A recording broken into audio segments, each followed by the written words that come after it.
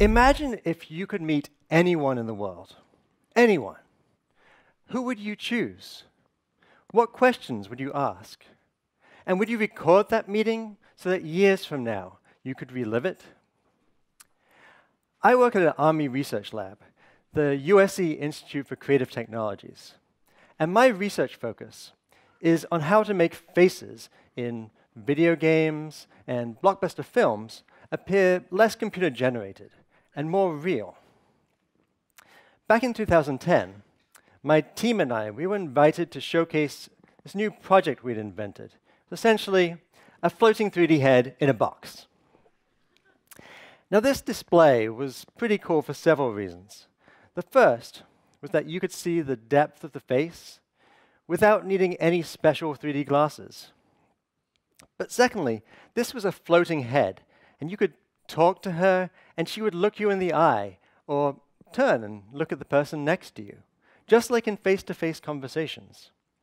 And that's something you can't even get in regular video chat. Now, most people, when they saw this display, would say something like, "Oh, wow, this holograms are finally here." But others, they would just lean in and ask her to repeat, "Help me, Obi-Wan Kenobi. You're my only hope." Just as I was getting tired of hearing that same quote over and over again, then this woman from the USC Shoah Foundation came up. She grabbed my hand, looked me in the eye, and said, "Would it be possible to record this 3D conversation, but with a Holocaust survivor?"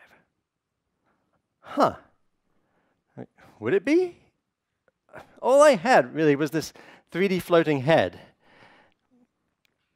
And the most we'd ever recorded of that was 60 seconds. That's not much of a conversation. And it's just a head. If you really want to have an impact, you'd want the entire body from head to toe. But there was also this added urgency, because the remaining Holocaust survivors, they're in their 80s and 90s.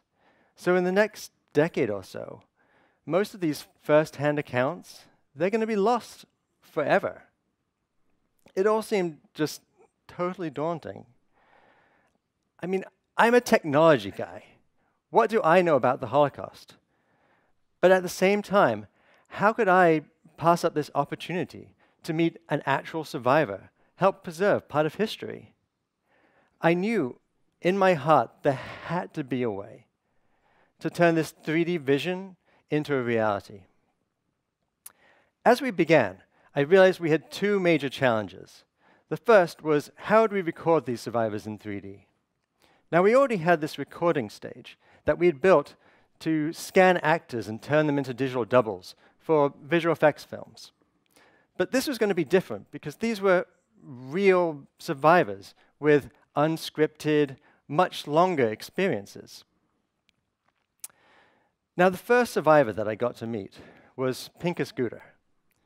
And when I got to talk to him, he was so warm and friendly that I just couldn't comprehend how, between the tender ages of 11 and 16, he had not only survived the Warsaw Ghetto, but 6 concentration camps.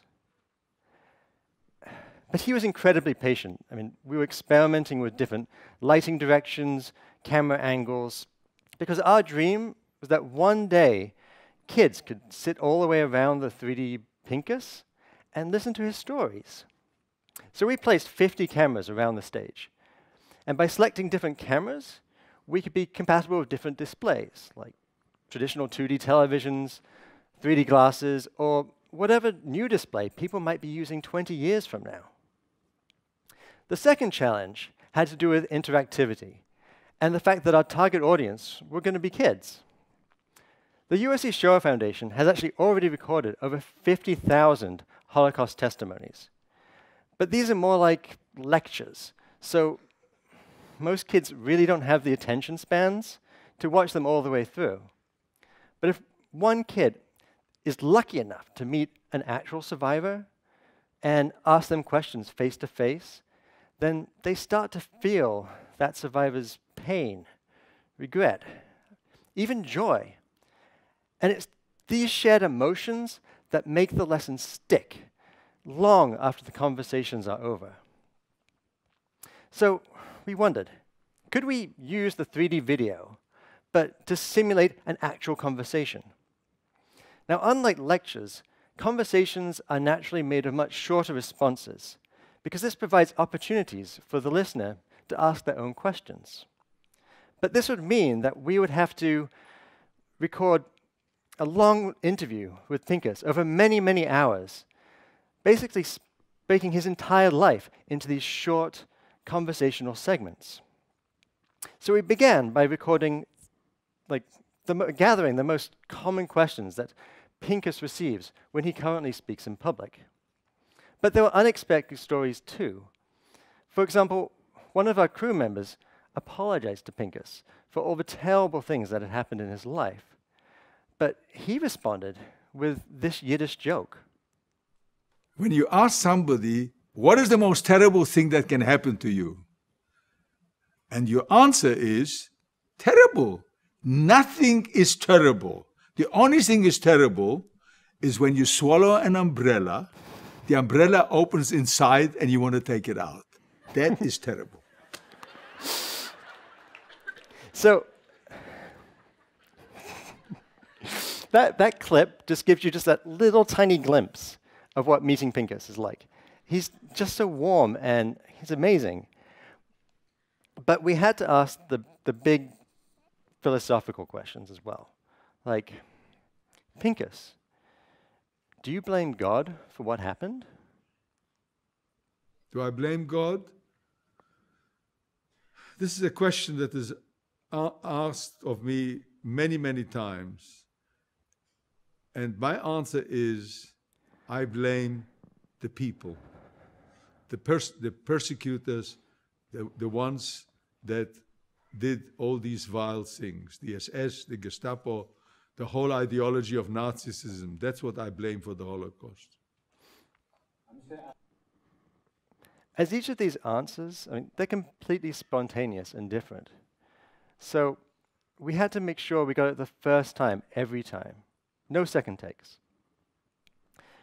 But what I hadn't expected was how these heart-wrenching stories, they were going to affect me.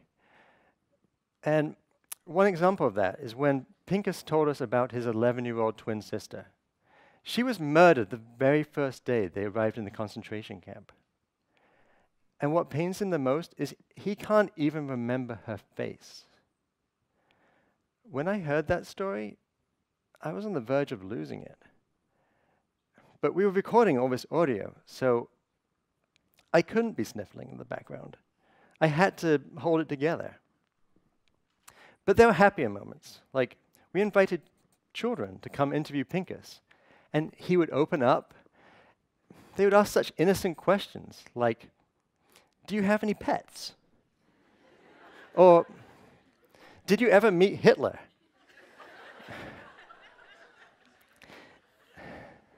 In all, we gathered over 2,000 questions over 7 days. At the after party, I was worried.